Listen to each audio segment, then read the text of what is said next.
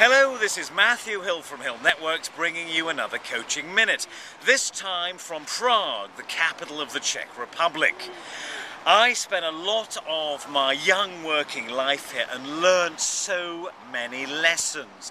I made so many mistakes, so many things I would not repeat in later life. But one of the critical lessons the Czech Republic and the wonderful Czech people taught me is that you can do things the hard way or you can do things the clever way.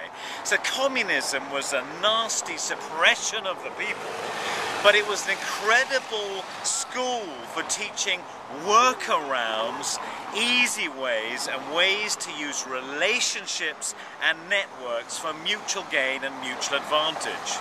So that's my message from the Czech Republic. There's an easier way, there's a better way that uses people positively, constructively and with integrity and ethics.